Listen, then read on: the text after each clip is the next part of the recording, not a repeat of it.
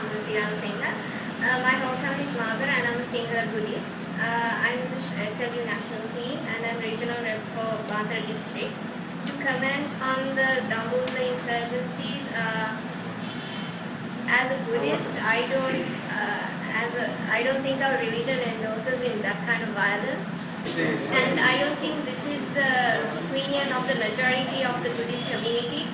And I think there is a majority of Buddhists who believe in peaceful existence and non-violence. So I think we should stick as Sri Lankans and work towards what we are moving in the path of reconciliation.